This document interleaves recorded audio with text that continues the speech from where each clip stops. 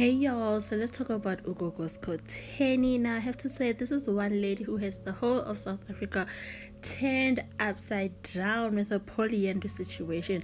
So in the recent episode, as confusing as the Mojo Life episodes are, because one moment she's pregnant, the other moment she's not pregnant.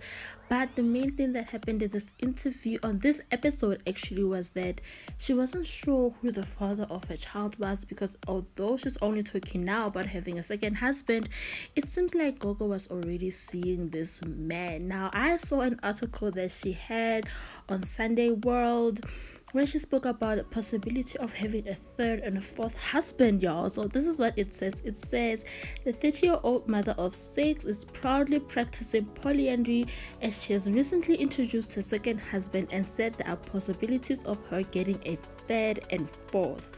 It continues to say, in an interview with Sunday World, the Sekunda Bonsangoma said the noise does not move her because she did not choose this path on her own. Now I did see that on the episode that we were watching, a lot of people were like, no man, Gogo is covering up Umjolo and cheating on her husband as an ancestral calling for her. I really don't know what I think about this, especially seeing this article, this interview she did with Sunday World. She actually said Skhotheni said her DMs are flooded by men who want to join her marriage. Now y'all are busy talking on social media there on Twitter with, oh no, she's abomination, she can't be doing this. Men are out there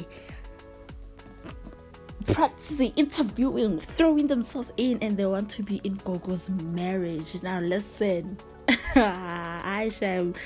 Gogo is just, I'm amazed. But yeah, you guys, that is also this interview of this episode actually. See you guys on the next one, and please do remember to subscribe to the channel. Bye.